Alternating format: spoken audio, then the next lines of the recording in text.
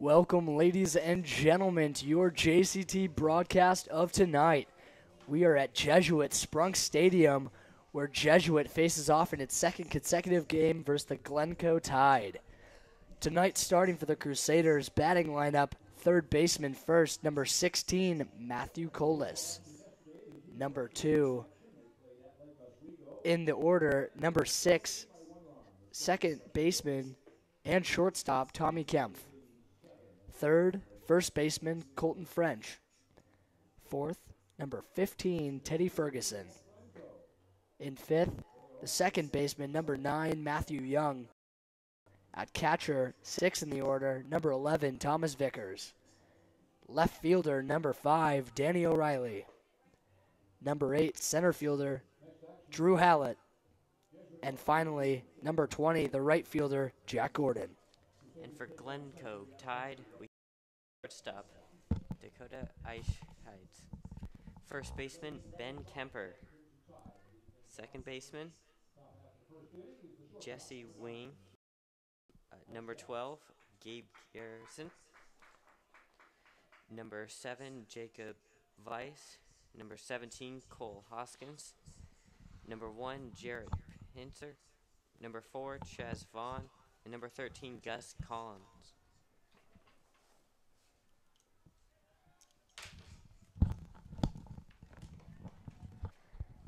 First pitch is off by Euland, called strike.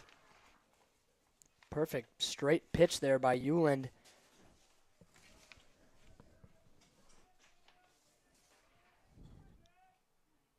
Another one making contact there, right into the glove of Matthew Young, and an out at first.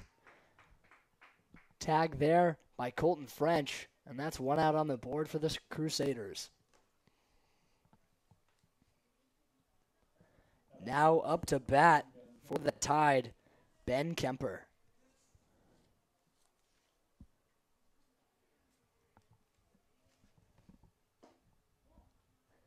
Pitch left of the box.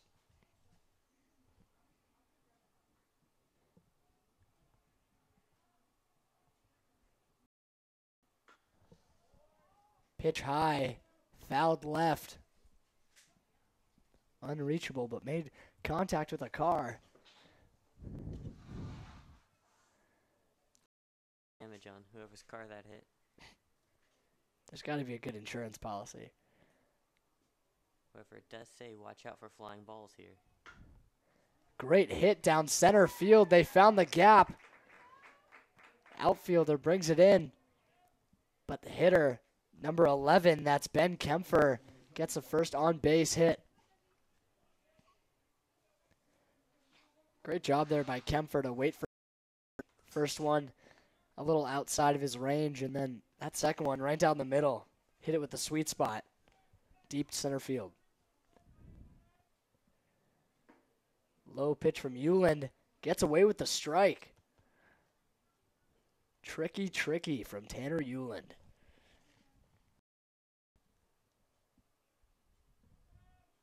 Kemper leading off the base. Makes contact. Early bounce. Catches it barehanded. Fires to first. And that's an out. Kemper dives for second and gets there. Well, the hitter gets out, unfortunately, for Glencoe. Yep, one runner on second. And now up to bat. That's number 12, designated hitter, Gabe Garrison.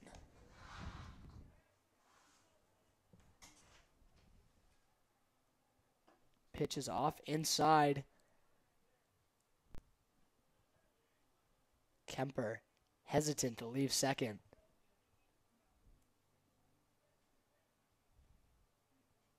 Takes a lead. Diving over, slides in. Safe. Kemper's not going to get away easy with that one. Euland's wanting to keep him honest there at second.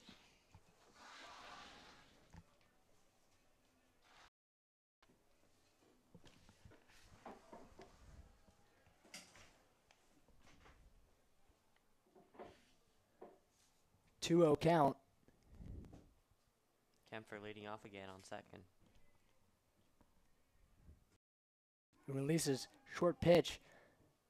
Looked like prior to contact with the bat, hit himself in the foot. That's frustrating, but you don't see that every day.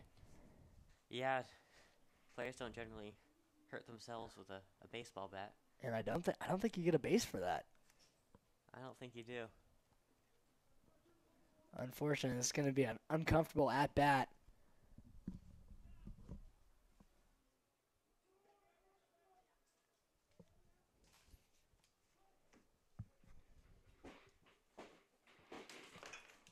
Garrison hit right to Colas. Colas fires to first. Out at first, and that's 3. Kemper reaching third. But that won't do the Tide much. That's a quick 3 and out. Jesuit coming up for their first at-bat.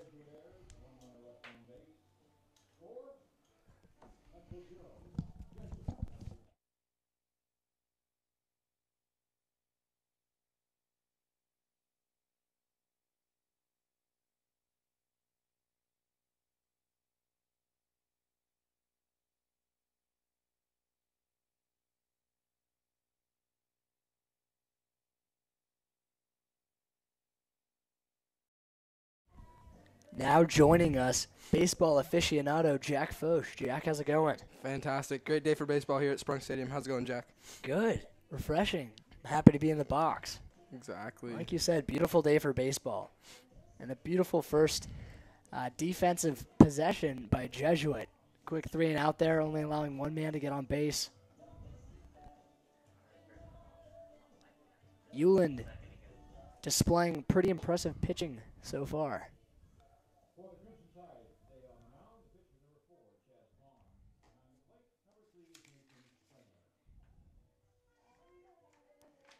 And pitching today for the Glencoe Tide for Chaz Vaughn.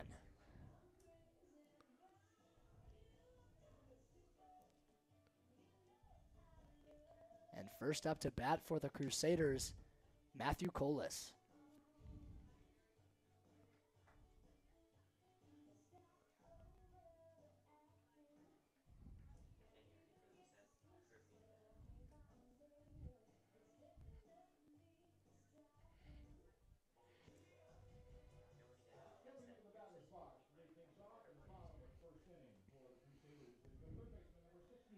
Bottom of the first and their first at-bat. Looks to start things off here for the Satyrs. Let's see if Jesuit can get off to a good offensive start early.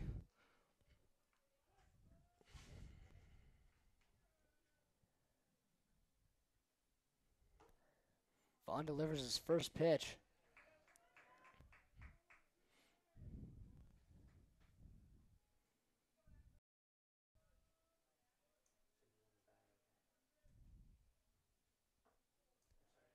Two straightforward pitches.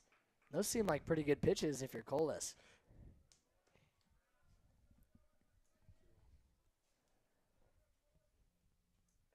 Another one right down the middle. Colas takes advantage of that one. Dead sprint to first. Not in time. They'll get him out at first. Nice job there by the shortstop to get that bounce right off the turf. It's a little different playing on turf than grass, so nice job there for Glencoe adjusting. And something I noticed from Vaughn just in his first pitching display, he's just pitching straight. I mean, they're balls that batters dream of, and he doesn't look like he shows any signs of switching it up. So this could be Jesuit's day in heaven. Tommy Kempf getting a little taste of the magic there.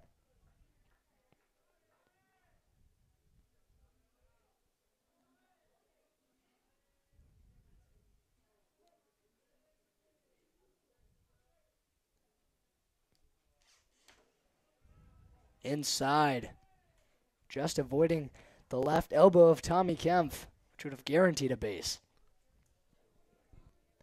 Easily one of Jesuit's more confident hitters. And if Glencoe's done their studying, they should be afraid when Tommy Kempf steps up to the plate. Those are two pitches kind of inside, so Vaughn might be trying to get Kempf, back him off the plate a little bit.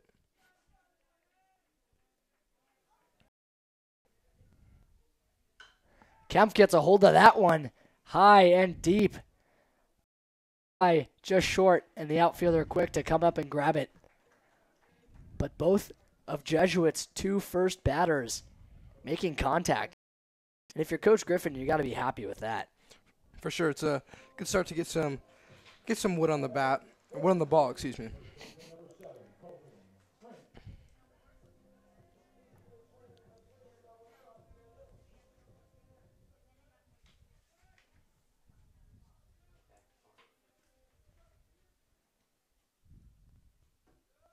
Inside, Colton French somehow avoiding contact, almost beamed with the ball there.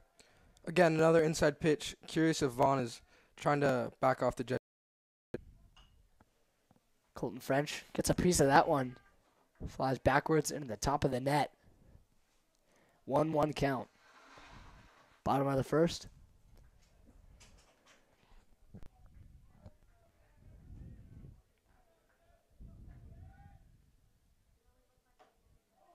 Another inside pitch. That makes it a 2-1 count.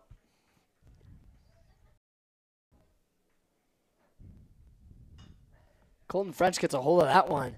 Deep right, and it'll sink. Colton French, an easy trot over to first base. And the first base hit for the Crusaders today.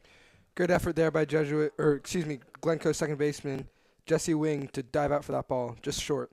Yeah, he spread out for that one. Looked like there was some miscommunication between him and the outfielder, leading to a last-second panic dive for the ball, and not a very positive outcome. Jesuits got a man on first. And at bat now for the Crusaders, number 50, Ferguson.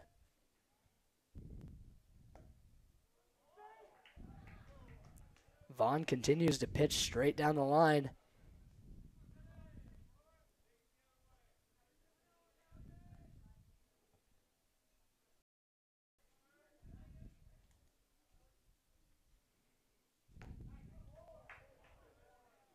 Vaughn pitching slightly outside. Looks like he wants Teddy Ferguson to reach for that ball. Looks like most of Vaughn's pitches are either going straight down the middle or left of the plate. So let's see if that continues throughout the game. And he fires it over to first. Colton French dive back. He's safe. But Vaughn's got to keep him honest. This is a fast Jesuit team, and they take advantage of some of these steal opportunities. That one high. 2-1 count. Nice job there by Ferguson to lay off the high pitch.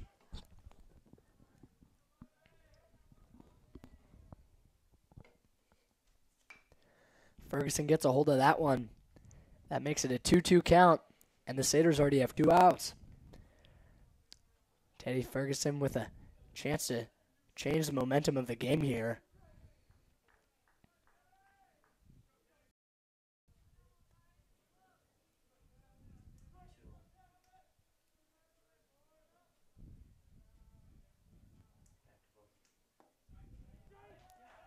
Looked outside, but the ump saw a strike. So that's 3 and out. Wow, that sure did look outside to us, Jack. Yeah, we're sitting at quite an angle, so I don't know if we have the best perspective, but, that's why they're down there and we're up here. Exactly.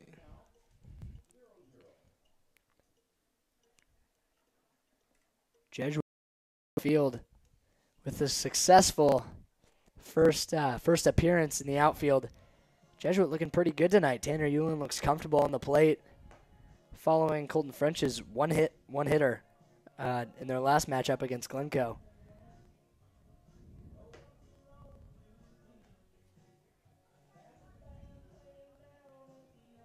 And looks like we might have some sun. The clouds are shifting in our favor. That's for sure a good sign. Sun is always good for baseball. I never want rain. Absolutely. But, it's helpful to have this turf field on rainy days, especially in an unpredictable state like Oregon. One of only 2 teams it's either Metro League or the state that has turf fields for baseball, and that's us in Sunset. So it's really, really quite the benefit having that turf.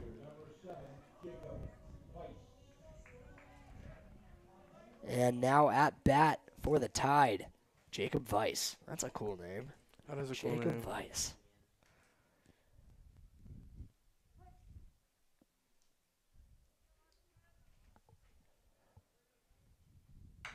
Weiss making contact. Fired over by Matthew Young out at first.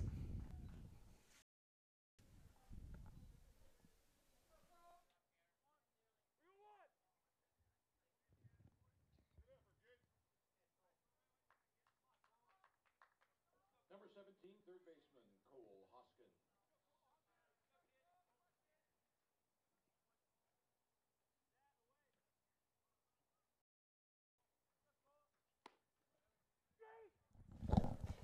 And that's a strike via Tanner Euland. 0-1 count with one out. Outside. 1-1 count. And that's Cole Hoskins at the plate.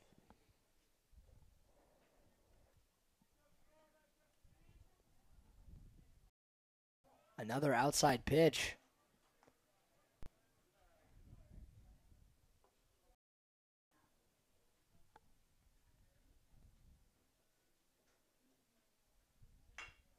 Contact down the middle. Grabbed by Matthew Colas and fired over.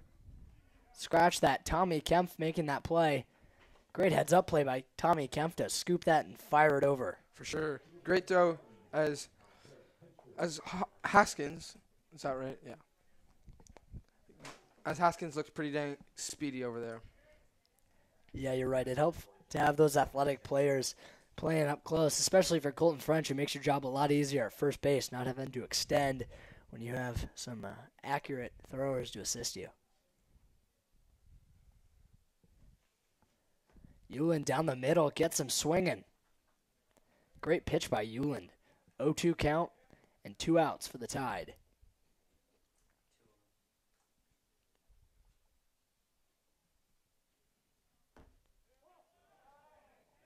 Good eye by the man at bat. That's number 1, Garrett Pinster.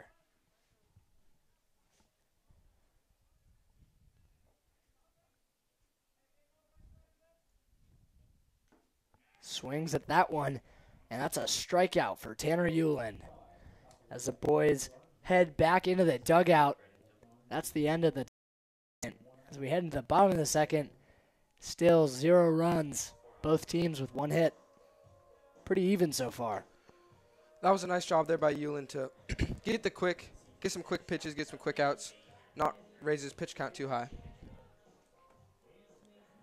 Right. Like you said, it's key. Keeping that pitch count low. Euland's got to like to keep some speed under the ball, keeping Euland on the plate as long as we can. And quick innings like that really benefit Jesuit.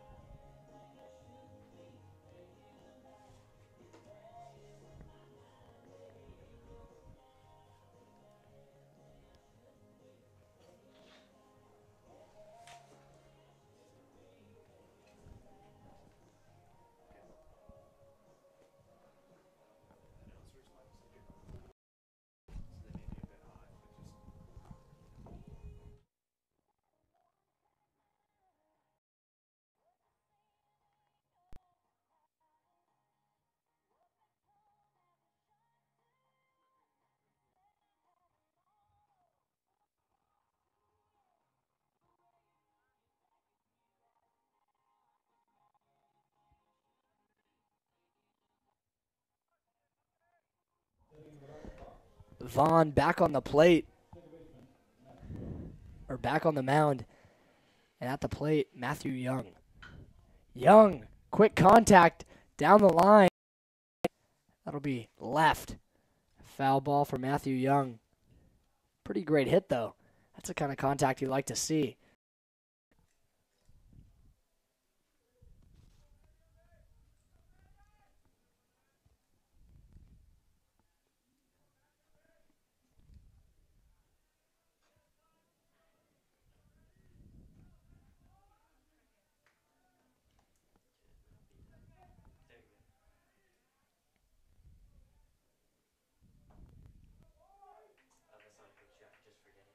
Strike. Great pitch by Vaughn.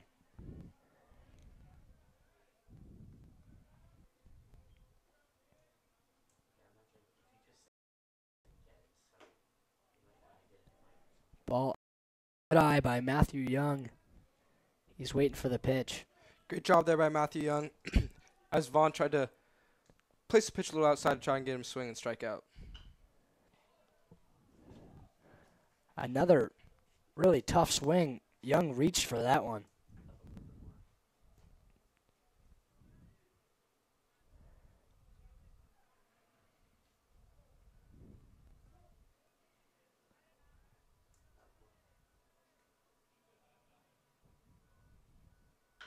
Young gets a hold of that one. Right over to the second baseman. Easy out at first. That's one out for the Crusaders. Stepping up to bat now, catcher Thomas Vickers.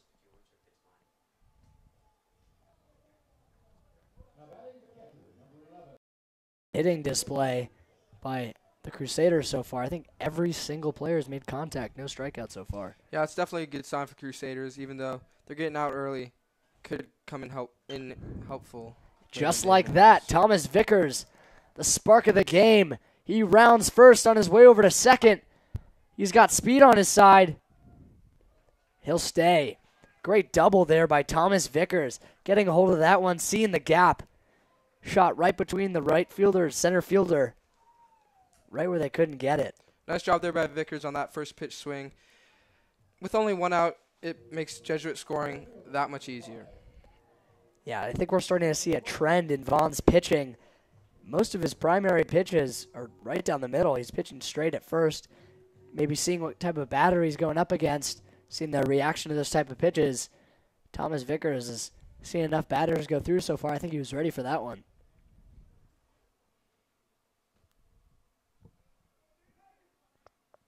Danny O'Reilly, the left fielder, stepping into bat now. Gets a hold of that one. Deep center field. It's going to be catchable. The center fielder grabs it. And Thomas Vickers makes his way over to third.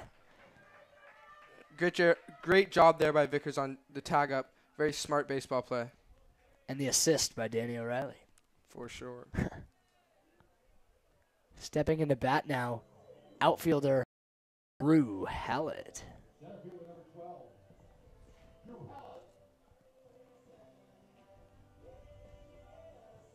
Hallett's a power hitter for sure. If he gets a hold of that ball, he won't see. A lot of upper body strength.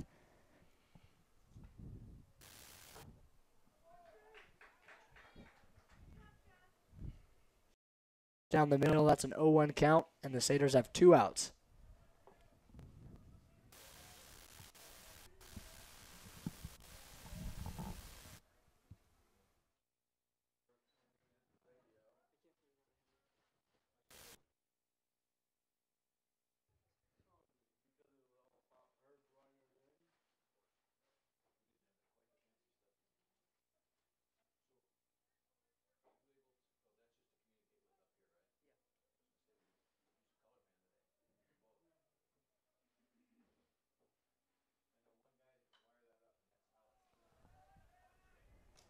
Hallett making contact.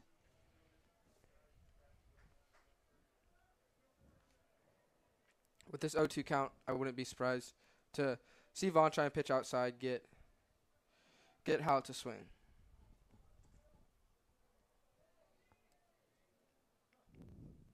Good eye by Hallett. Staying in it. That makes the count 1-2. Crusaders with 2. This could be a key at bat with Vickers on third. A single or a double. Bring Vickers home.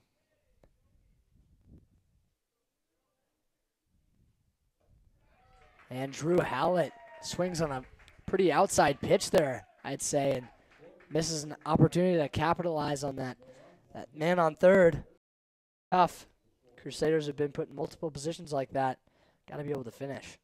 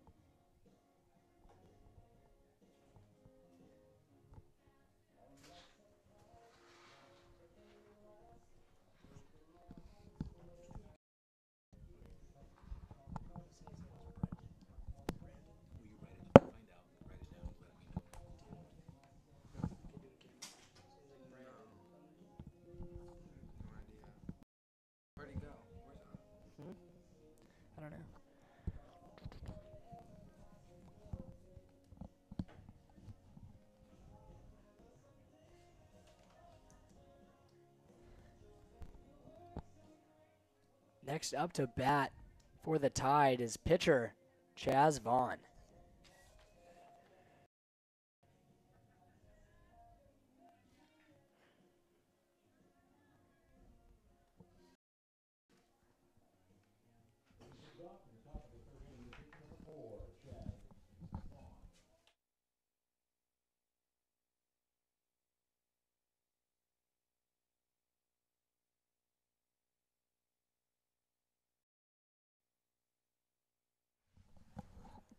First pitch right down the middle from Euland. Oh, Vaughn gets a hold of that one. Missed opportunity by Kempf, still gets it. Great throw there by Tommy Kempf, making up for that error. Quick to hop on the ball and fire it over to first. Nice job there by Kempf. Quick reactions as he saw that ball go on the ground. Way to pick it back. Out to first. Top of the third, still 0 runs for both teams. Low right from Euland.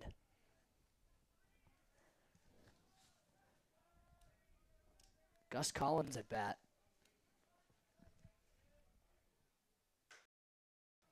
Winds up, foul right.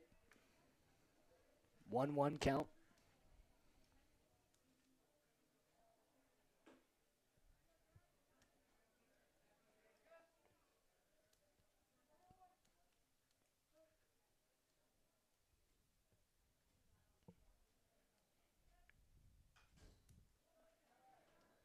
Another foul ball from Collins. That makes the count 1-2 with 1 out.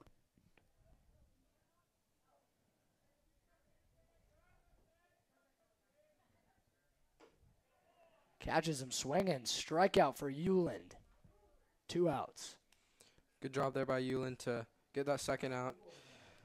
That strikeout might bring up his confidence. Pitched a pretty good game already, but good confidence builder. Now up to bat. First in the lineup, Dakota Eichstadt.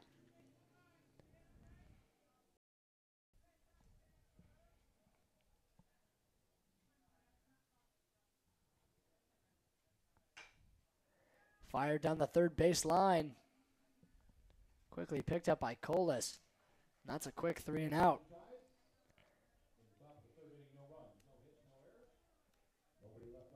And that's the end of the top of the third. Still 0 runs for both teams. Again, as I said earlier, another very quick inning of pitching for Tanner Euland. Definitely a good sign for the Crusaders.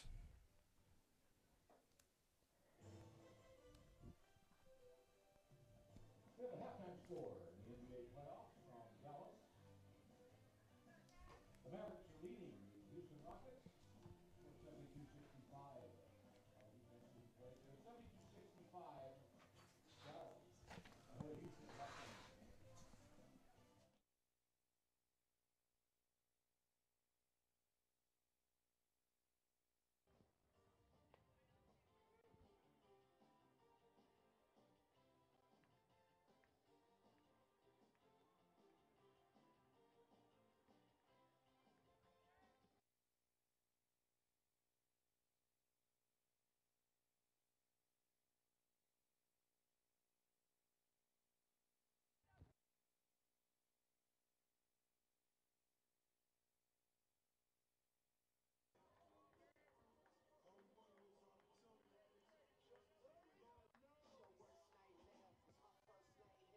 Stepping into the batter's box. Number 20, the right fielder, Jack Gordon.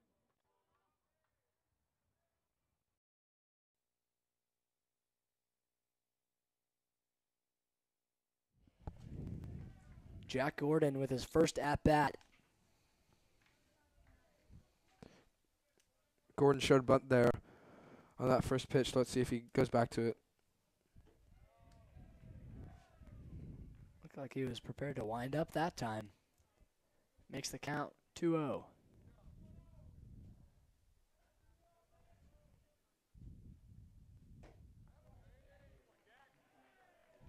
Third consecutive ball thrown by Vaughn. Good eye by Jack Gordon. waiting for a good pitch. And he'll walk Gordon. 4-pitch walk there by Vaughn. Good job there by Gordon to keep his eye, stay disciplined at the plate. I'm not sure if Vaughn couldn't find the box or that was a purposeful walk. Gordon, a pretty good hitter.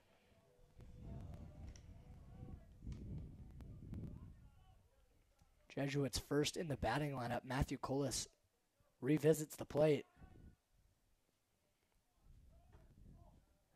Fired to second. Gordon slides. Safe at second. Great play there by Gordon to hit the ground. For sure, and that that most likely lets Colas swing away there on this next pitch. So good position for the Crusaders. Gordon with a confident leadoff. Colas fired out to center. Picked up easily by the center fielder. Gordon stays on second. But going back to that play by Gordon, just a little bit more, his ability to hit the ground early with all that momentum, that disrupted the play at second. Both the second baseman and shortstop weren't able to get good footing on the ground to make that play because Jack Gordon was already in the way. For sure, player out there.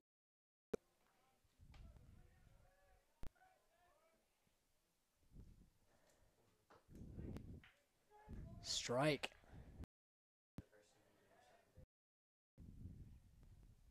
Gordon once again. Hefty leadoff.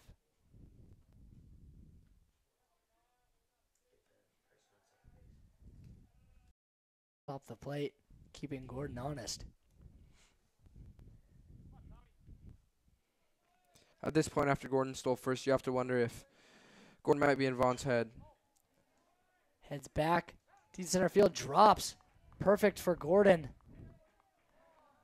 Man on first, man on third. Jesuit in a great position. Gordon didn't score there because he was a little hesitant. That ball looked like it could have possibly been caught. So as the ball dropped, he was about halfway to third, and Coach Griffin called him and told him to stay at third. Probably a wise decision there. And in a great situation like this with a man on first and man on third, who better to have at bat than Colton French? French is headed over to Dartmouth to play baseball for the Green.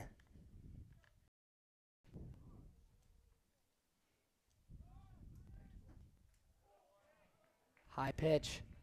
Tommy Kempf steals second. This only ups the stakes. 1-0 count and only one out. Jesuit's got to be feeling good in this position right now. No throw there by the catcher, so it looked like there was a little miscommunication between the second baseman and the shortstop. Colton French gets a hold of that one. Gordon's headed home. And Tommy Kempf rounding third. Well, 2 runs on the board for the Crusaders off the big power play by Colton French. Great piece of hitting there by French, but also another great effort there by Eichstadt. Yeah, placed that ball perfectly. Really broke apart the third baseman and shortstop, pinning it right down the middle.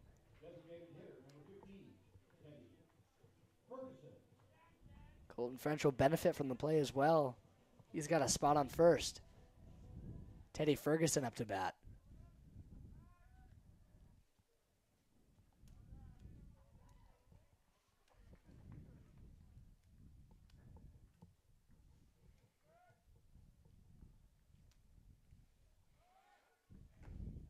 Outside pitch, and French is stolen to second. Multiple bases stolen. Again, another no throw by Glencoe. Seems like the second baseman and shortstop cannot get good communication on who's going to go cover second. And that's cost them on multiple occasions so far. Ferguson down the third base line. It'll be foul ball territory. He'll have to come back to the plate. 1-1 count. Jesuit still with only one out, but adding 2 runs on the board.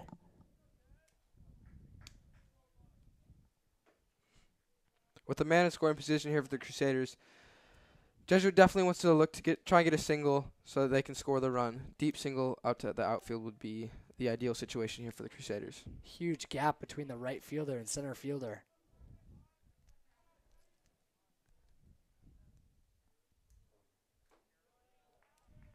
Outside pitch, easily seen by Ferguson. 2-1 count.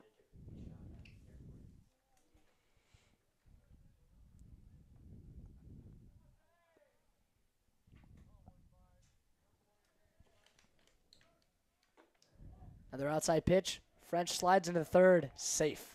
Another stolen base by Colton French. That's 2 now. That's 4 stolen bases here in the inning for the Crusaders. So they're really showing off their speed here. Who's to say he won't steal home? I'd like to see it happen. Now that steal puts Jesuit in they have multiple chances here. Sacrifice fly would work as well as a single. It looks like the infield has come in. Another outside pitch, walking Teddy Ferguson. And we saw a situation pretty similar to this a couple at-bats ago, except Colton French was stepping up to the plate with a man on first and third. And the result of that was 2 runs. I'm hoping for a little deja vu.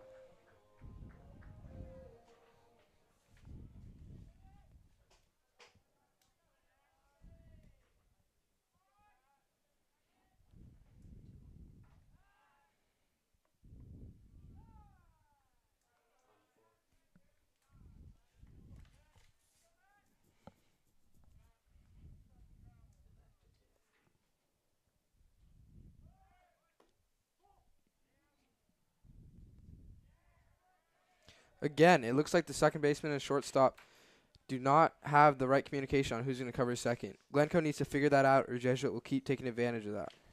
And that just adds on to the tally. 5 stolen bases this inning. Like the infield and some of the outfield will come and talk to their pitcher. I think what Glencoe is trying to do here is figure out that communication so that the steals they don't allow any more steals. Yeah. No, that is killing them. Jesuit making a lot of progress without needing hits. And Jesuit's hitting well. I mean, it's just a luxury that they're not making contact at this moment in time. This would be a whole different ballgame.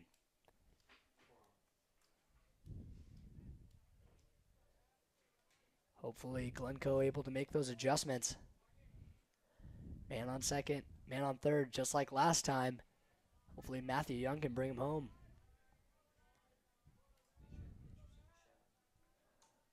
One 0 count. Vaughn gets that one. As again, looks like the infield has come in, trying to prevent anything, trying to prevent the Colton French from coming in on home on an infield ball. Another strike delivered by Vaughn. 1-2 count.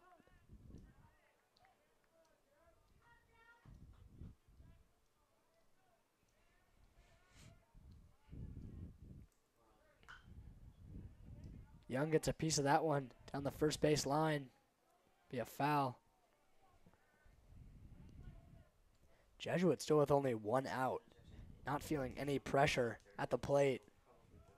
And with that nice 2-run lead, Jesuit's right where they want to be. Another foul ball from Matthew Young. He's staying in there.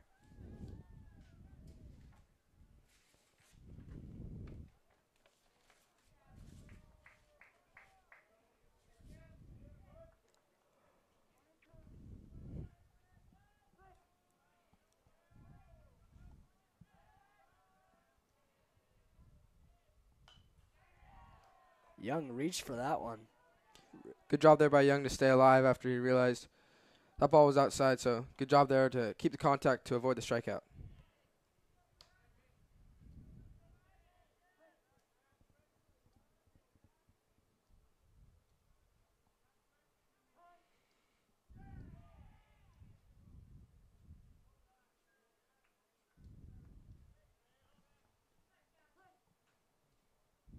One, 2 count.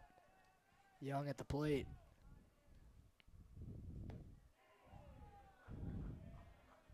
Down low, that makes the count 2-2. The ball from Vaughn. Griffin exchanging some words with Colton French. Talking about making the play at home. Vaughn delivers. Matthew Young again down the third base line. Foul ball. One after another.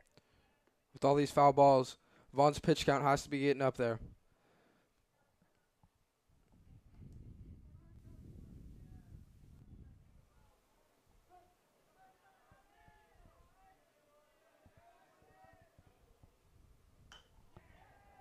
Another foul from Matthew Young. And as you said, pitch count really getting up there. And it'll pay a toll on an athlete like Vaughn, especially because he tends to just pitch straight. And Jesuit's challenging him at the plate. He's having to try to throw some tough pitches, which is probably wearing down that arm. Matthew Young, great hit. Picked up by the right fielder. Two men at home. That's two more runs for the Crusaders as they extend their lead to 4. Fantastic. And just like last time. Can I say it? Deja vu? Yeah, for sure. It looked like if the second baseman, they were in the infield a little bit. It looks like had the second baseman been playing a little back, just a little further, that play could have been made. So it was close, but it was a great piece of hitting from Matthew Young.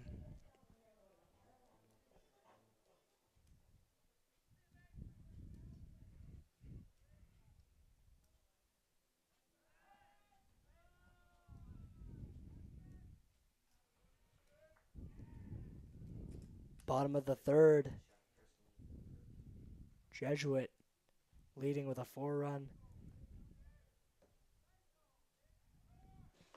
Young steals for second. Taking it in. And he gets there. Second baseman wasn't able to make the play. Positive sign there for Glencoe, though, as they finally had that communication figured out as second baseman went to cover second.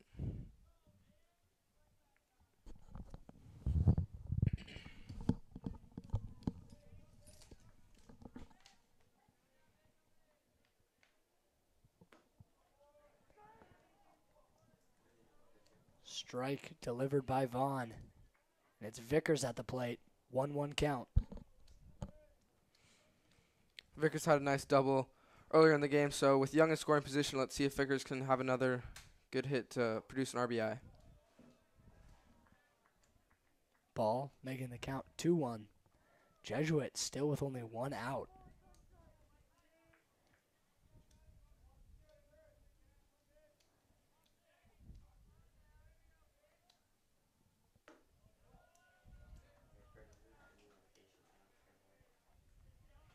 Another ball. 3-1 count.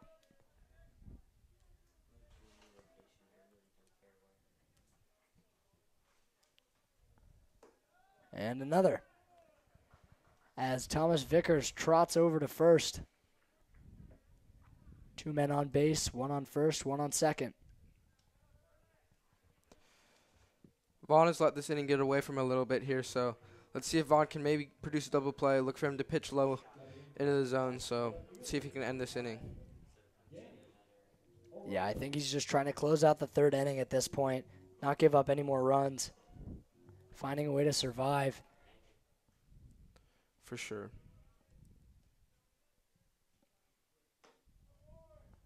Strike.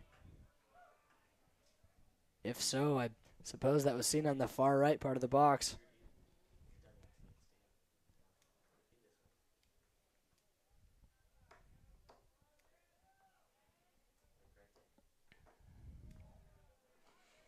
Vickers on first, Young on second. It looks like the Jesuit base runners are really in Vaughn's head, as they should be, as they've stolen quite a few bases this inning.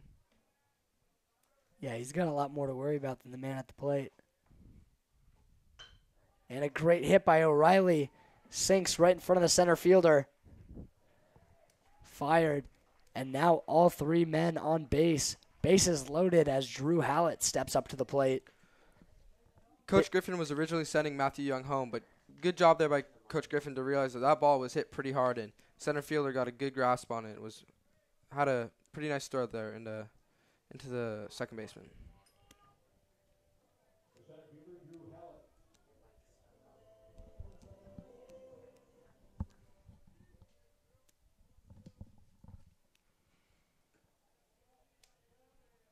Vaughn's pitch, far right.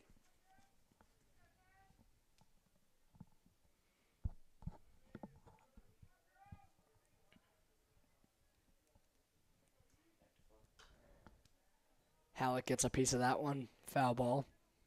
1-1 count.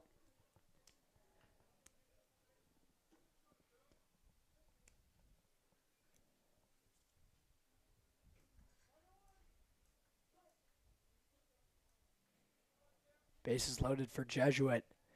Drew Hallett with an opportunity to make a power play. Pitch inside. 2-1 count.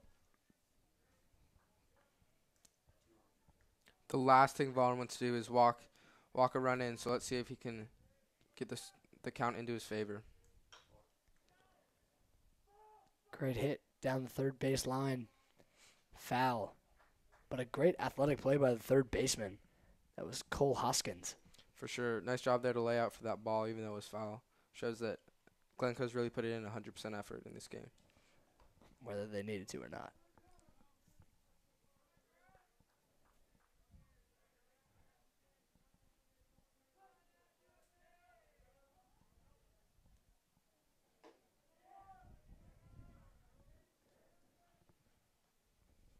Three-two count. Full count here for Drew Hallett, but only one out.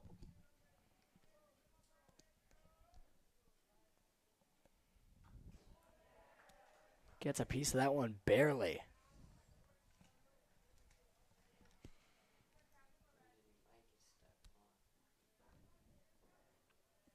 Drew Hallett keeping Jesuit alive. 2 outs to spare, so if Hallett can't finish here, Jesuit has another opportunity and in a great position with bases loaded. And he'll walk Hallett, and in comes Young. Force walk run. Now that's 5 total runs for the Crusaders as Jack Gordon steps up to bat. As Vaughn just walked in a run, catcher goes out to meet with him, and Glencoe's got to be considering maybe changing their pitchers.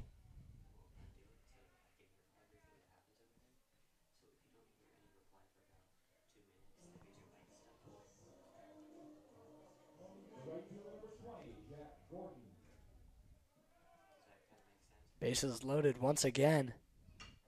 Gordon, hard hit, high. Center fielder comes up to make the play, and he does, firing home. That's a great job there by Glencoe to not allow a run as a short outfield blooper hit by Gordon. Absolutely, and Glencoe finally getting their second out after 9 consecutive at-bats.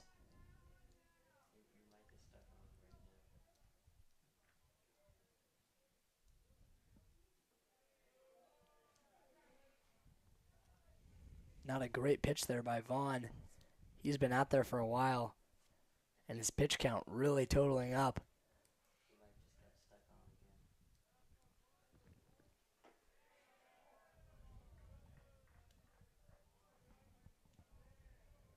Vaughn just trying to finish out the inning. He's got to be exhausted at this point. Allowing 3 runs this inning. 2-1 count with 2 outs for the Crusaders. Nice job there by Vaughn to get back into the count. Did not want to make it 3-0.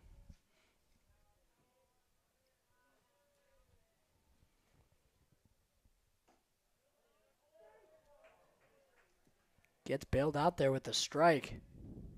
2-2 count. If he can deliver one more strike, he can close out this inning.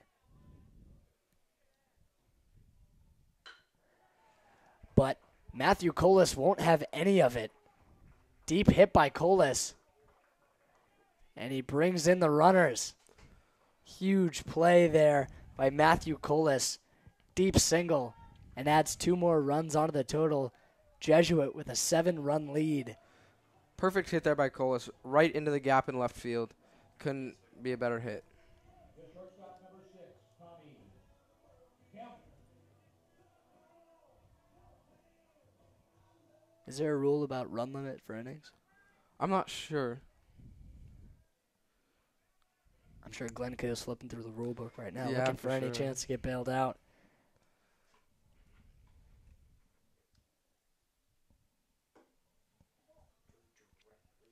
You have to wonder why they haven't made that substitution for Vaughn.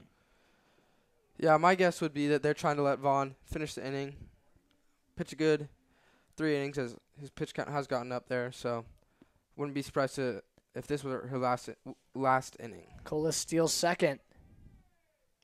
Easy. Gets there almost seamlessly. Once again, you saw that miscommunication. Catcher not able to make the play to second. That's a total of 9 stolen bases this inning. We got to be creeping up on a world record. Yeah, I've never seen that many stolen bases in one game. Or in an inning. Yeah. And there it is, the third out. Vaughn finally able to close it, allowing 5 runs in the third. Good job there by Ike Smith to get that ball and finish off that inning. You think Vaughn's excited to get back in the dugout? I'm guessing he can probably have some time to think about it, which could be a positive thing or could be a negative thing. It could get into his head a little bit. So if Vaughn does come back out, I'm excited to see how he reacts.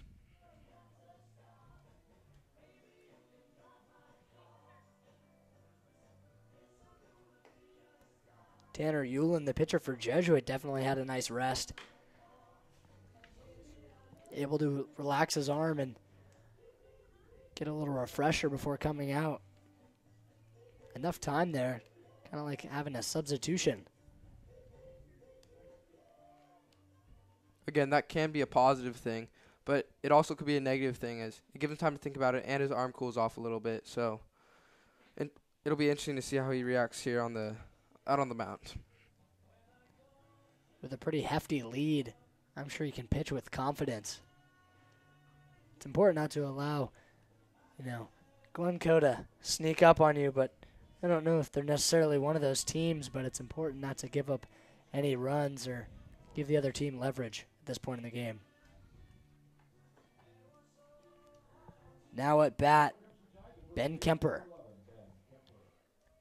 Ben Kemper made a pretty big impact in the first inning. The only hit for Glencoe tonight.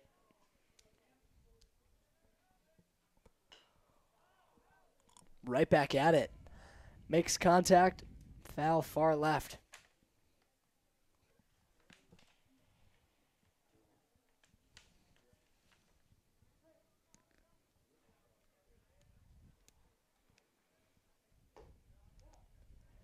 Pitch outside by Euland. 1-1 count.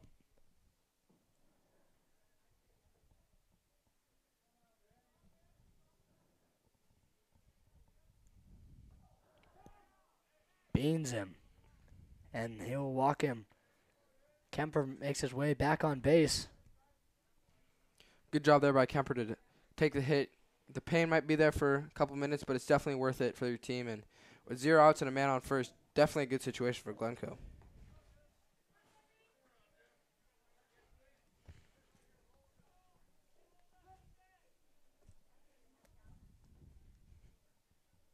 Jesse Wing at the plate. Good eye by Wing.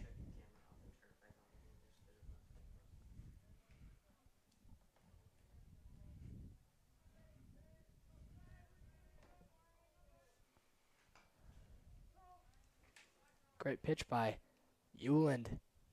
Wing just gets a piece of it, making the count 1-1.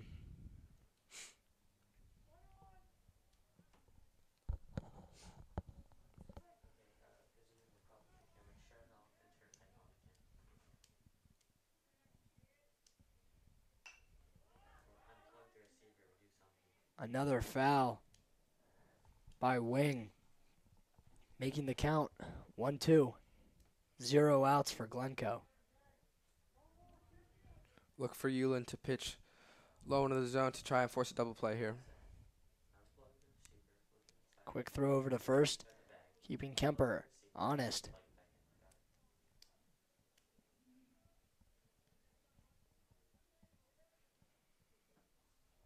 Great pitch by Euland. Catches Wing swinging, and that's a strikeout for Tanner Euland. A job there by Euland to get that strikeout. Makes a double play to end the inning situation, so look for Euland to aim for a double play. Designated hitter Gabe Garrison at the plate. Quick to swing at that one. Great pitch by Euland.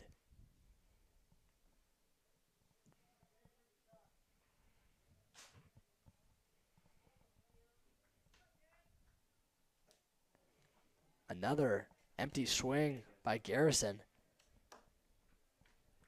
Euland's throwing some great off-speed pitches to get the Glencoe batters to swing, so let's see if that continues.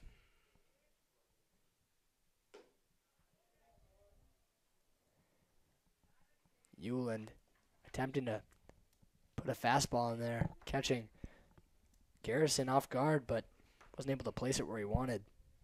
1-2 count. Oh, looked like a great pitch there from Euland. Ump didn't see it. Making the count 2-2. Man on first. Looked as if that pitch was just on the edge of the outside, just on the outside of the zone, so good pitch there by Euland. Got to keep throwing. That one definitely outside. Making it a full count. 1 out. Man on first.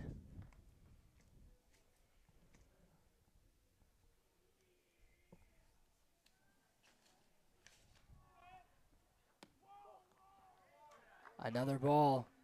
And he walks Garrison. Looked like he definitely had Garrison there with those first 2 initial empty swings. That's a great start there by Glencoe. Get 2-man on with Euland getting his pitch count, making Euland throw a lot of pitches. So definitely a good start for the Crimson Tide.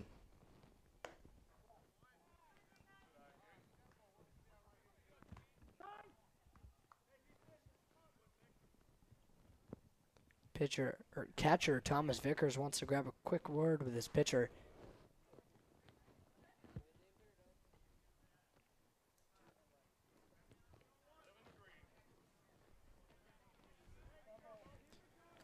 Jacob Weiss, center fielder at bat.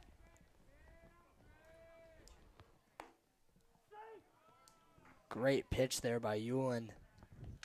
I don't think Weiss saw that as a potential hittable ball.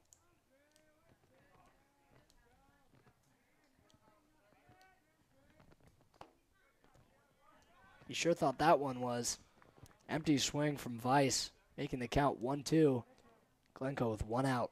Weiss tried to hit that ball very hard, so wouldn't be surprised if Glencoe is aiming for a home run, obviously, or a double or triple. They'll get a foul ball. 2 men on base, 1 on first, 1 on second. Jacob Weiss at the plate.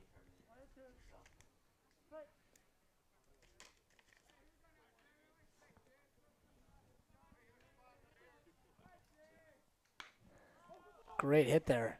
High, pop fly. Center fielder's dream. An easy play there for Drew Hallett. That's 2 outs now. Man still on first and second for Glencoe. And coming up to the plate, Cole Hoskins.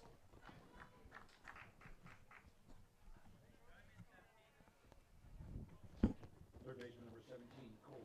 Cole Hoskins with a good opportunity to keep Glencoe's hopes alive if he can get good base hit here. If you're Glencoe, you definitely want to score that run on second base. Make it, even just make it a 6-run deficit. Off of an error, Glencoe able to advance that man to third. I'm not sure what happened with that throw from Vickers. More of a bounce pass. It looked like it just slipped out of his hand, so Vickers definitely had a chance to get him out at third. But like Jack said, it looked kind of like a bounce pass, and that does not work as well in baseball as it would in basketball.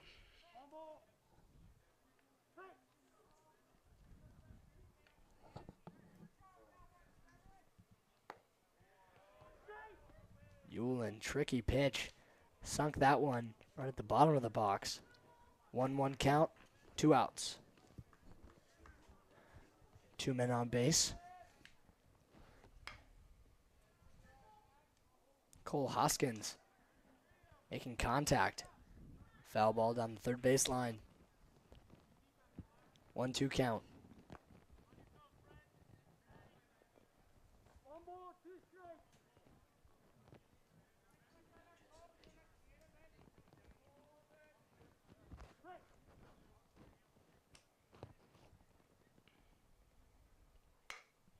Gets a hold of it.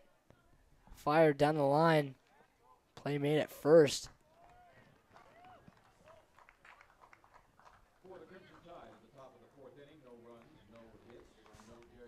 And finishing the top of the fourth, Glencoe still runless. Jesuit with a total of 7 runs. Still a pretty hefty lead. Jesuit sitting pretty at this point. Good job there by Eulin to get out of that jam there in the top of the fourth to keep his hefty lead. Yeah, that's right. Confidence able to catch up with Eulin as he looked like he was starting to pitch a little off. And looks like Glencoe will make that substitution in the pitching position.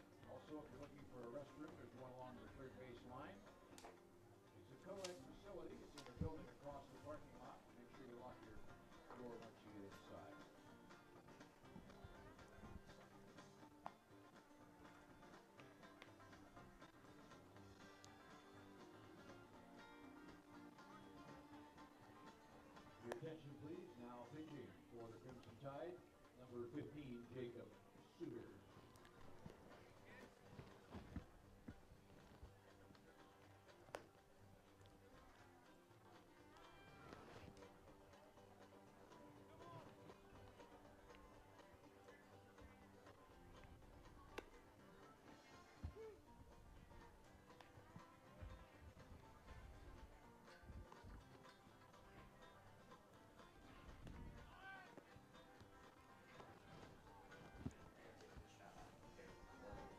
Now, Jack, if you're Glencoe and you're trailing by this many runs, what kind of adjustments do you think they can make best benefit their play style? Well, they definitely got to limit their pitch count. I think with that, the previous pitcher getting his pitch count up so high and having to exit the game pretty early, he's got to stop it, or the pitcher's got to control the ball and get some easy outs here to start the inning, get his confidence up.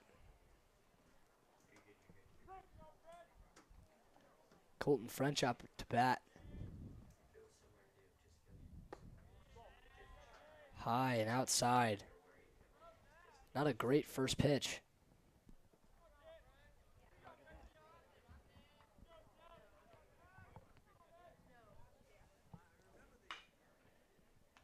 Ooh, great play there by the shortstop.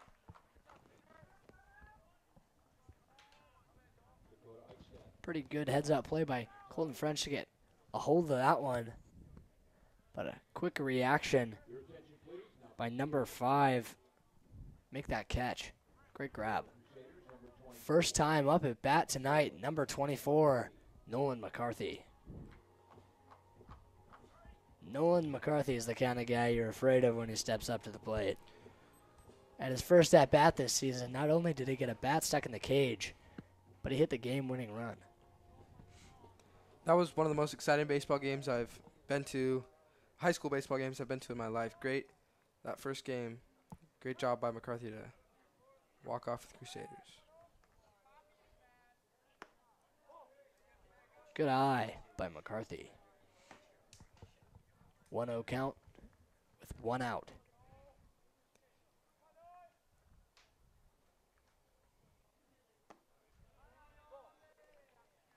Another great look by McCarthy, not swinging at that one.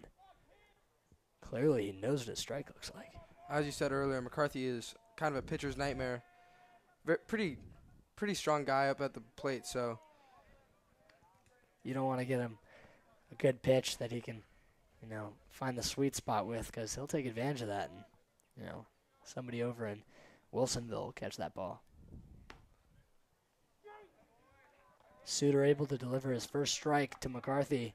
3-1 count.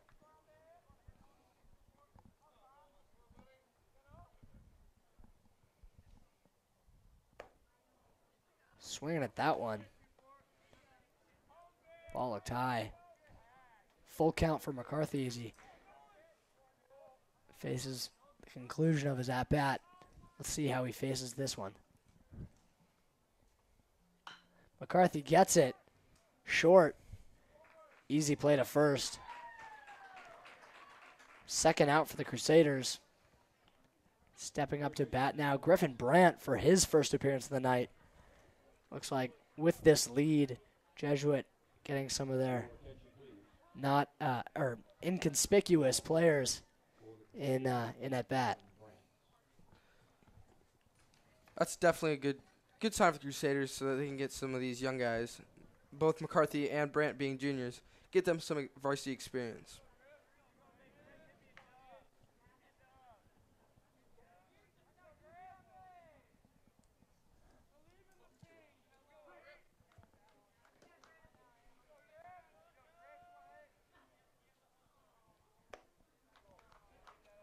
Soft pitch there from Suter, but clearly a ball coming in high over the box.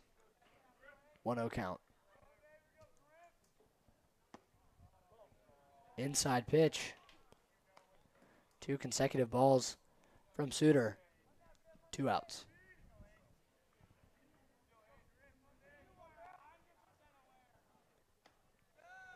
Way outside.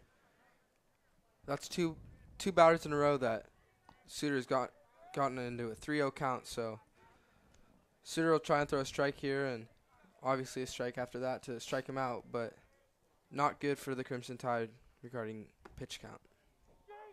Grabs a strike there. This may be a reoccurring chain of events.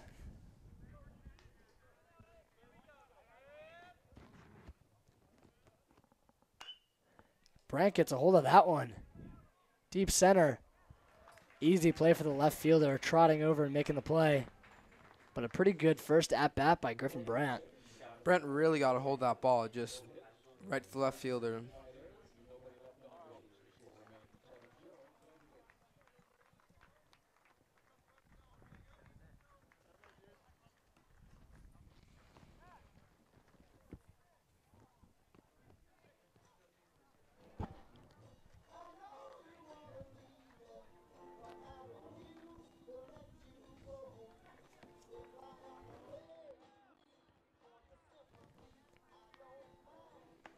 Your attention, please. Substitutions defensively for the Crusaders. Now playing second base, Griffin Brandt, number 8.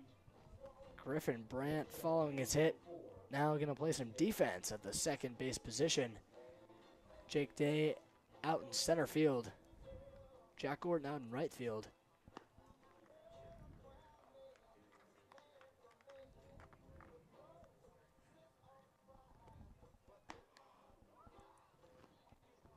Danny O'Reilly out in left.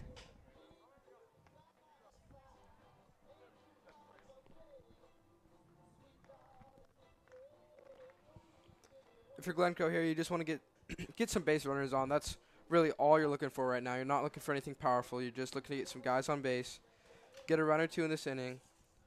And as my good friend Robin Lopez says, the Goonies never say die. So Wow. Glencoe's got to have that type of attitude to come back into this game. Yeah. I don't know if we have any wishing wells around here. Check it out. Look into it. Brings up the right fielder, number 1, Garrett Pitcher. Garrett Pinster at bat. Pinster. Short single over to Kempf. Easy play at first. Quick out at first. Pinster. Easy trip back to the dugout. First pitch swinging there for the Tide. Nice job there by Ulan to get that easy out to start the inning. Now batting, the pitcher, Jacob Suter. Pitcher Jacob Suter at bat. The two pitchers facing off.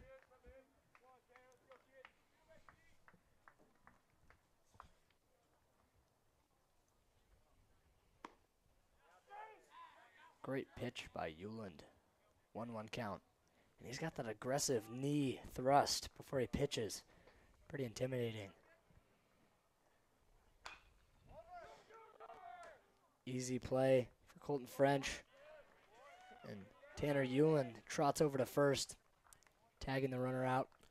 Nice job there by Hewlin to recognize that French was going to have to go get that ball. So good job there by Hewlin of covering first for French. And Colton French appreciating the assist, acknowledging him with that friendly fist bump. 2 quick outs. Hewlin searches for the third. Great play by Colton French. And just like last time, French making the play. Hewlin tagging at first. 3 outs. Another quick inning there for Hewlin. Hewlin's pitched a wonderful game so far, allowing 1 hit as it came in the first inning. And just a great job there by Hewlin. And starting the bottom of the 5th, Jesuit still with a 7-run lead over the Glencoe Crimson Tide.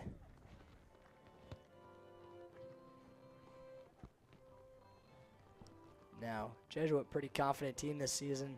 After their last win, chanting, "We want Bama." I think they got the wrong Crimson Tide.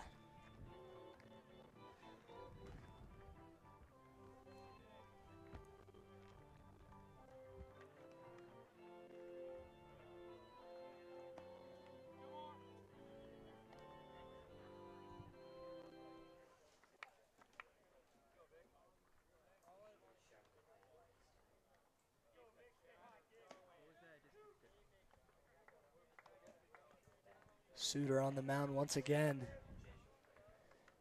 Vickers step up to the plate. In the 5th inning across campus, the Glencoe girls and Jesuit girls playing softball, and Glencoe leads by the score of 3-2. Later in the already.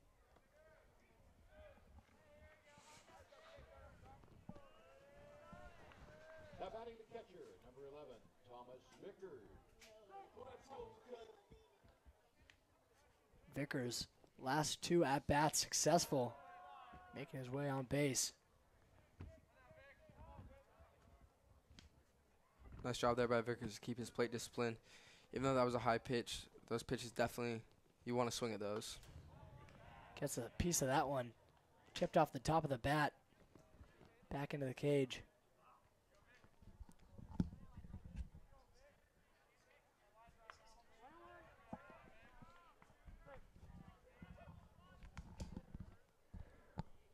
One count. Suter delivers. High pitch.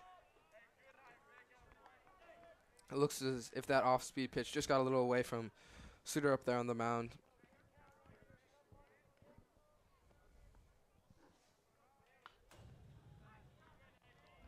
Getting a piece of that one once again. Suter, you're able to notice, not a very consistent pitcher. Just trying to throw heat at this point. Get it over the plate. Struggling with that quite a bit, but he doesn't have a consistent style.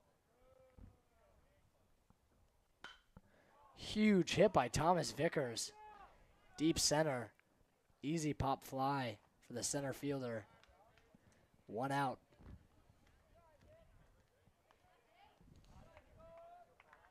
Stepping up to bat. Looks like number 17, senior Robert Paquette.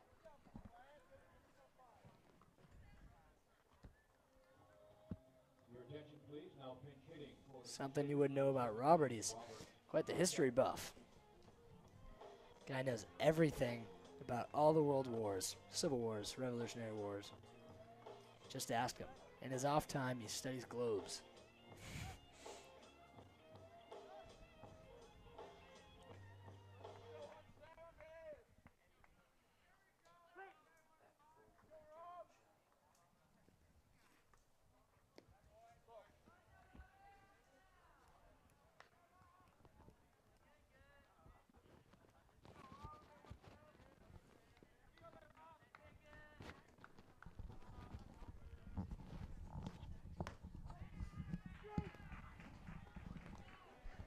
Good pitch there by Suter. Making the count 1-1. Crusaders with 1 out.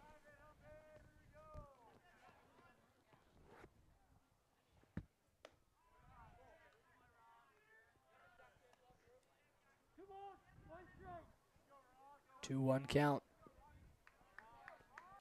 Jesuit has really shown some great plate discipline today, so let's see if they continue to do that towards the end of the game. Another high pitch. Suter in this 3-1 count situation once again.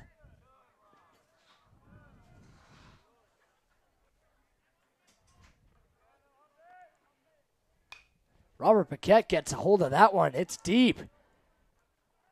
Easy play for the right fielder, but a great first at bat by Robert Paquette. Really got a hold of that one. Good to see that contact there from Paquette, especially for just coming off the bench. And another first at bat, Mr. Jake Day. Jake Day spends his free time designing techno music. He's actually pretty talented. He's got a nice little desktop headphone speaker setup.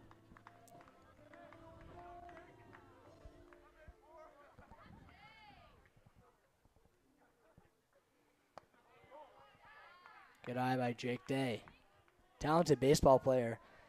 But when he's not on the diamond, he's in the laboratory making some funky beats. Sounds like the Crusaders have a variety of off-the-field hobbies that are very admirable. This is a very talented bunch. For sure. Straight down the middle.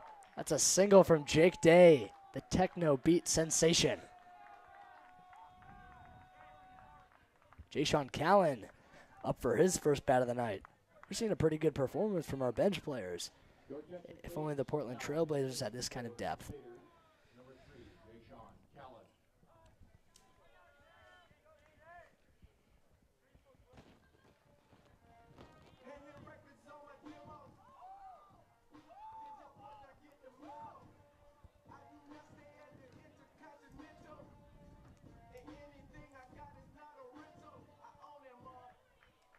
Ref whipping out a notepad, either getting in a quick game of Sudoku or checking the player lineup.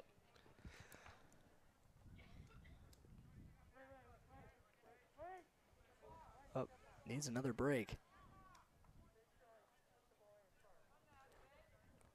Not quite sure what that was about, but umpires have to do their jobs, and they obviously do it right, so.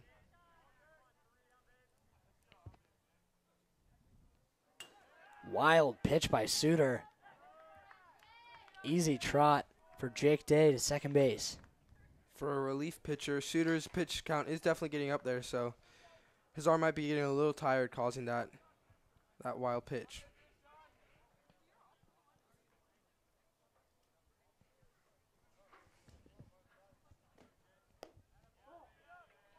Looked like a pretty good pitch there by Suter. 2-0 count. 2 outs for the Crusaders.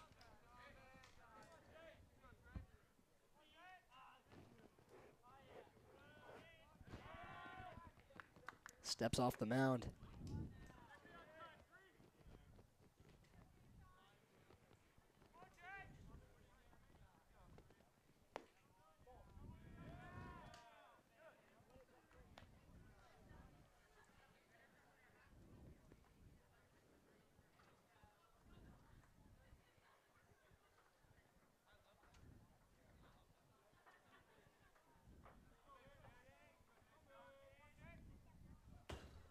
Another wild pitch. Jake Day slides into third. And Jaysean Callan takes first base. Again, with 2 wild pitches in that at-bat, Suter's arm does look to indeed be getting tired.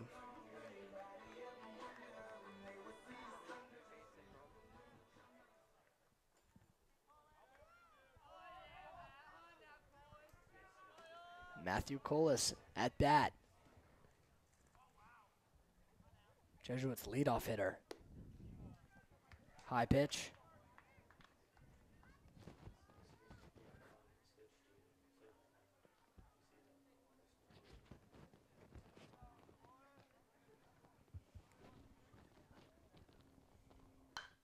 Great hit from Colas. Right down the third base line, just outside. That would have been huge. That was pretty close to the foul line, just drifting a little bit to the left. It's that slight wind. It's a killer.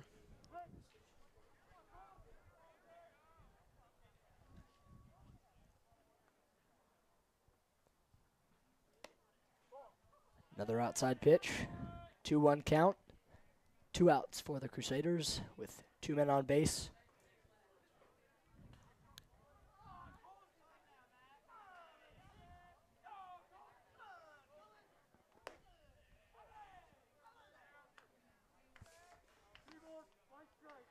Count bumped up 3-1.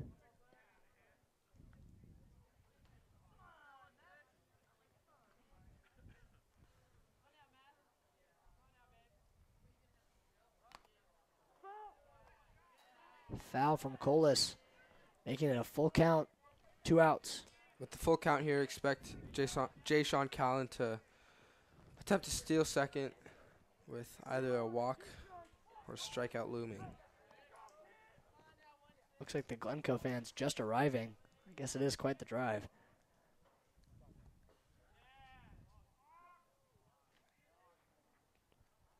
Sean Callan fooled everyone with that one. As a balk has been called on Suter. Jake Day trots into home, adding in another run for the Satyrs, coming off the bench, putting runs on the board. That definitely might mess with Suter's confidence here with his pitch count getting up high. Looks like he's a little tired and now a balk. And with this walk, confidence might be getting a little low here.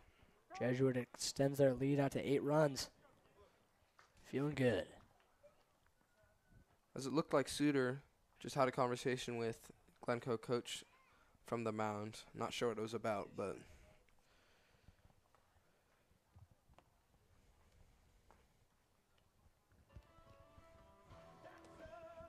now if you're Glencoe, you just want this easy out.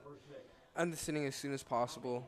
Don't want to allow Callan to score to extend the lead to 9-0.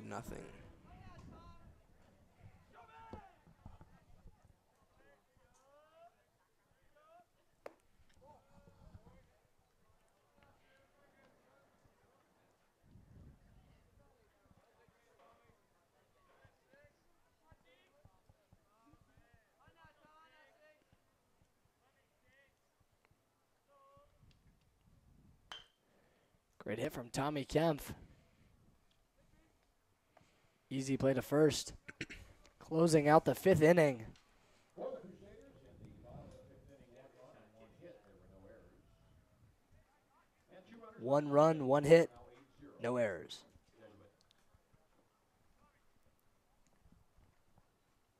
Nice scoop there by Kempfer for the Crimson Tide to end that inning. As the throw was a little low, and nice job there to get that bounce right off the turf. Looks like we got a future Crusader baseball player on screen. He's definitely got that natural swing down. Always good to see the kids out here. Beautiful Friday evening here at Sprung Stadium. Picking up rocks.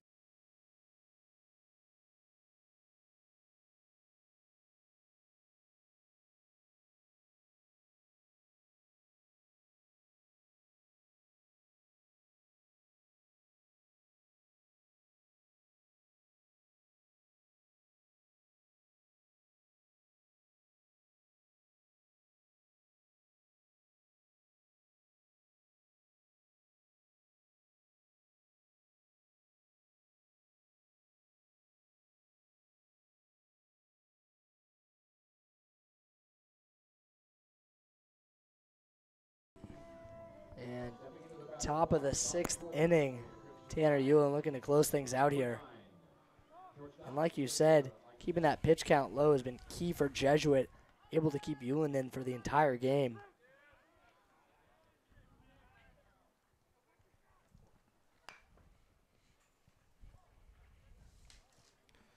If this score holds, it looks like the Crimson Tide will have this inning and 1 more inning to try and score 9 runs to get the lead. So Glencoe has got to get something started here.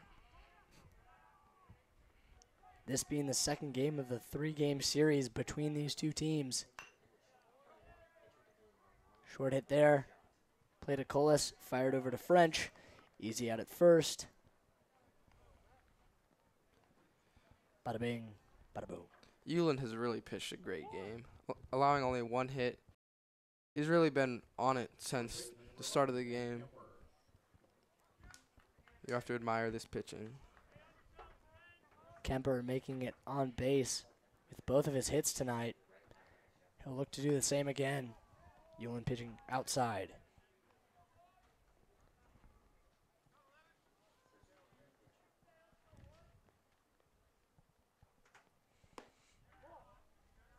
Another tough pitch just outside.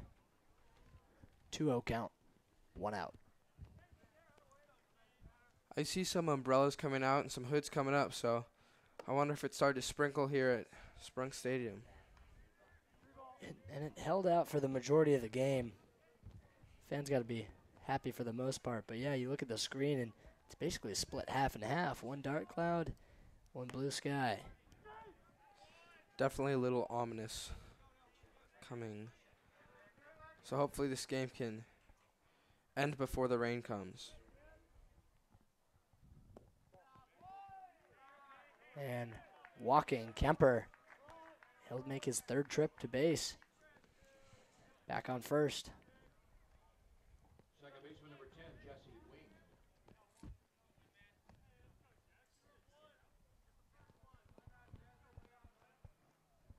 Close up on Tanner Yulin.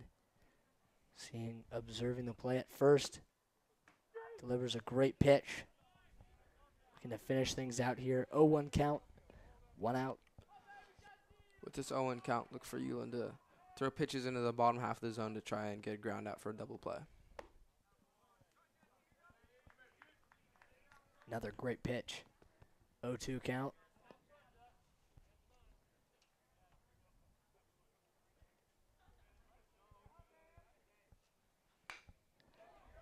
Great hit. Play to second. Great play to second. Made by Griffin Brandt. And the tag by Tommy Mulfler. Very athletic play by Brandt, not letting that one slip past, hitting the ground, adjusting his body to bring that one in, and then tossing it over to Kempf. Fantastic. Again, that's the second time tonight we've seen that from a Crusader, have the ball hit the ground and pick it up. Those quick reflexes really paying off. Your attention, please. Now pinch hitting. For Glencoe. Pinch hitting now for the Crimson Tide. Number 3, Devin Jones.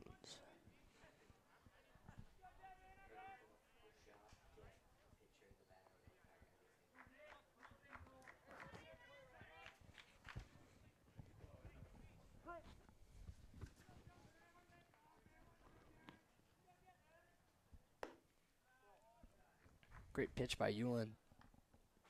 Not seen as so as the count comes out 1-0. 2 outs. Pitch inside. 2 consecutive balls thrown by Yuland.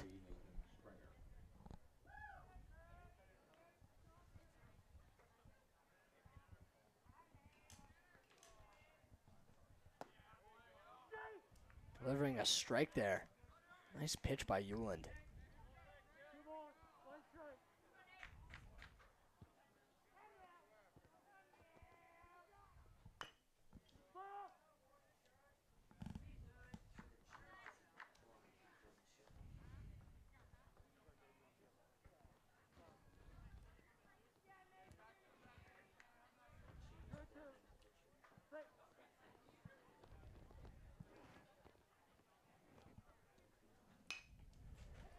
Hit. Deep right. Brought in by Jay-Sean Callan. That's the end of the top.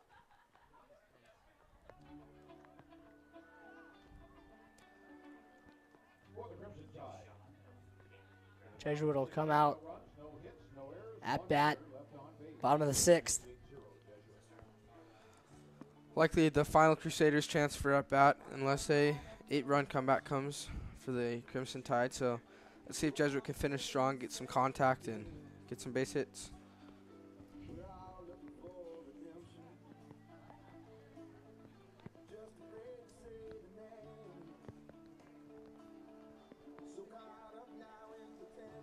Lots of fans here at the game for the Crusaders, as the rain has really started to come down here at Sprung Stadium. So we'll see if the umpire elects to play this game out or maybe call it. But then again, with the turf, it's really an advantage, because most likely we'll be able to play through it and finish off the game.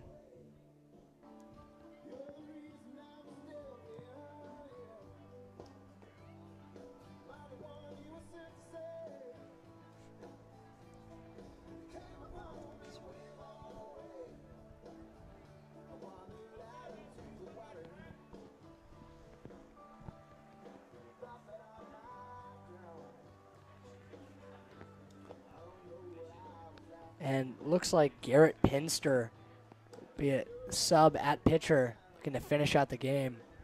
Just get a fresh arm in there. And the rain really starting to come down.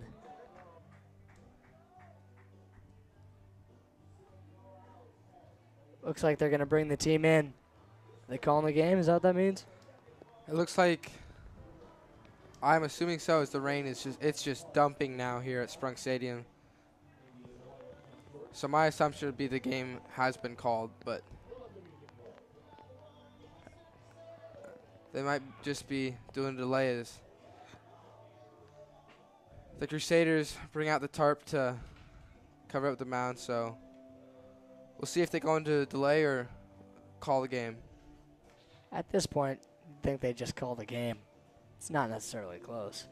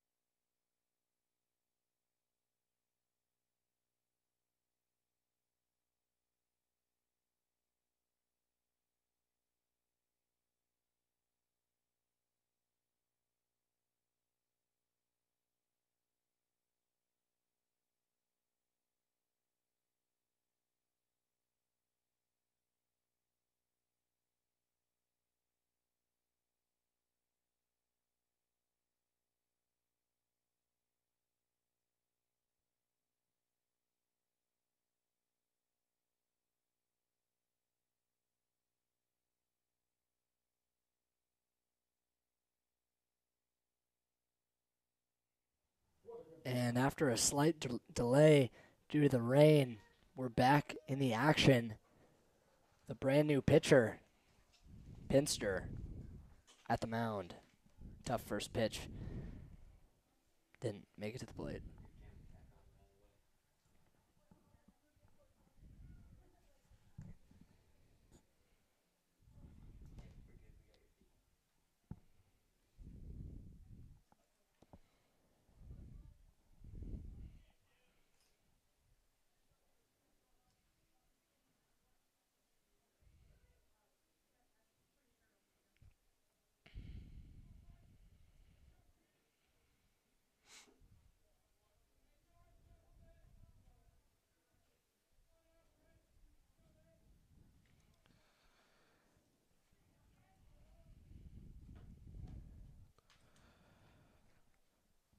That's a four-pitch walk for the Crimson Tide by Pinster.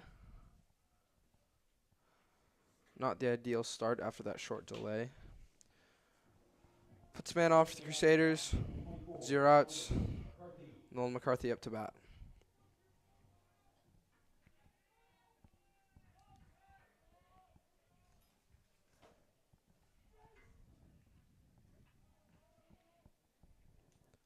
The pitch a strike, 0-1 count.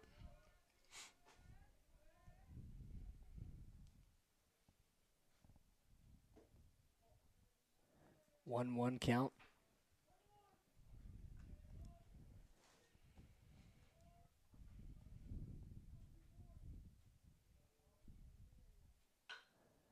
Ground hit from McCarthy. Delivered to second, and a double play made by Glencoe. Only double play of the night. Good heads-up play, but there by the infield. Griffin Brandt steps up. Perfect pitch there by Pinster to get that ball down low in the zone to get it for a shortstop, second to first. 6-4-3. Stepping into the batter's box is second baseman number 8, Griffin Brandt.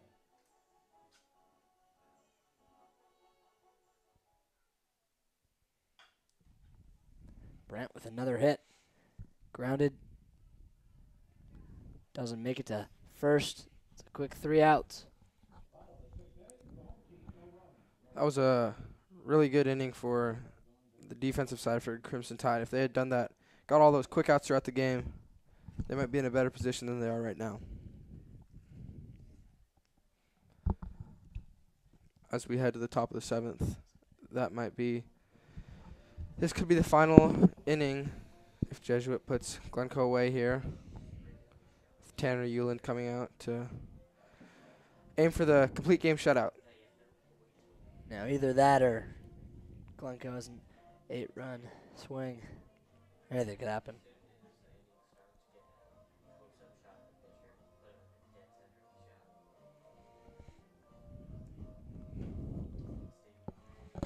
As we've seen all night, wouldn't be surprised to see a quick 3 outs here by Euland.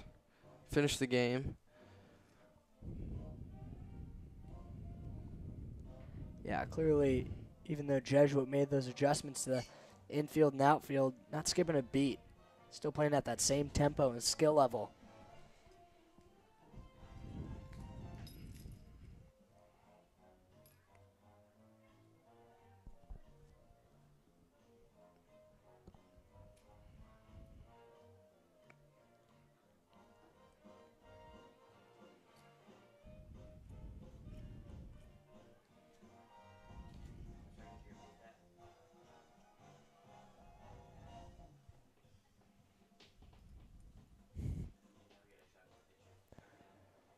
The center fielder number 7, Jacob Weiss.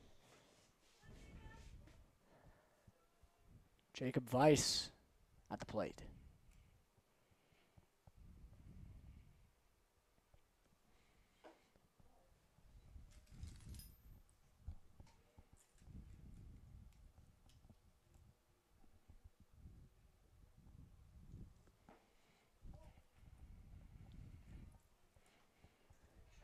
Two-zero count.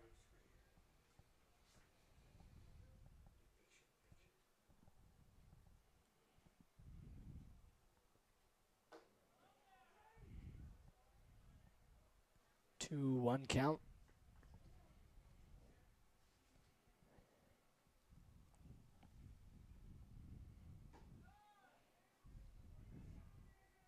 Ball. That'll make the count 3-1.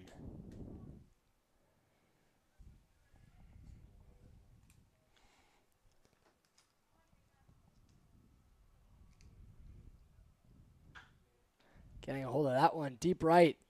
Jay-Sean Callan quick to hop on the play. Tanner Euland pitching a pretty great game tonight, only allowing 1 hit. I mean, you can't really expect more. He's had a couple walks. I think he had a hit on a batter, but really a fantastic game here from Euland. And that's mostly credited to his infield and outfield. They've had his back all throughout tonight, making incredible plays, making him look good on the mound, keeping those numbers efficient. And like you said, those quick 3 outs, keeping his arm fresh, able to pitch through this whole game.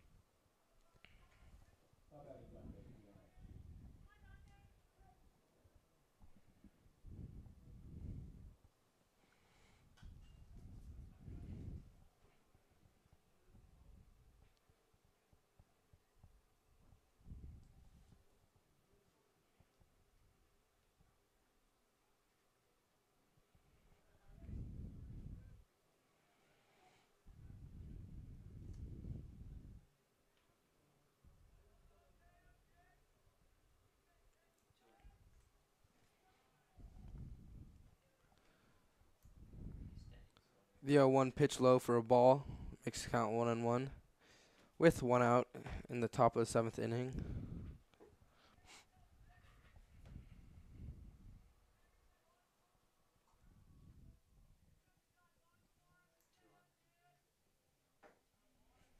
Great pitch by Euland. Not accessible by number 6. Not listed on our roster.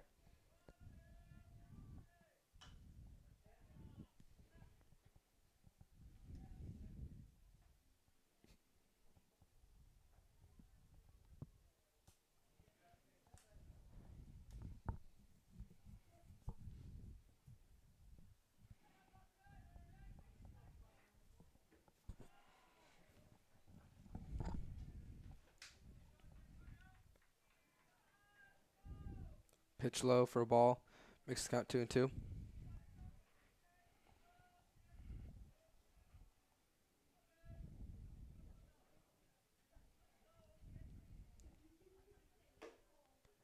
Great pitch by Euland. Strikeout. 2 outs for Glencoe. And stepping up to the plate, recent sub at pitcher, that's Garrett Pinster. The Crimson tied up with their last out of the game. They just were looking for a base runner here. Pinster playing the role of Katniss Everdeen, Glencoe's only beacon of hope. Bottom of the 7th. Top of the 7th. Top of the 7th. Nice.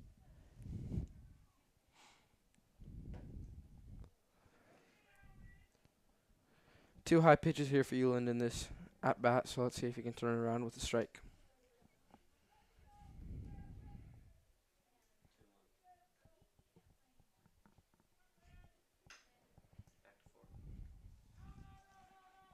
Foul. Deep right.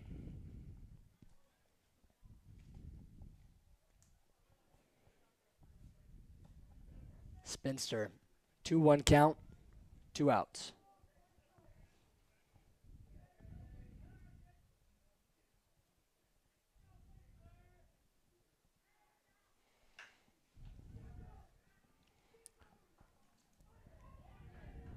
And that's Glencoe's final at-bat. What a great game here for the Crusaders. Player of the game has to be Tanner Euland, who pitched a close to a no-hitter as you can get with just 1 hit. So big props to him for pitching a great game. Good game for the whole Crusaders and good game for the Crimson Tide. Just got to turn it around, get some quick innings, and get some wood on the ball, and they might have performed just a little bit better in this game. And 1 game remaining in the 3-game series, this only being the second. Jesuit walking away with an 8-run lead, and in the first game with an 11-1 victory.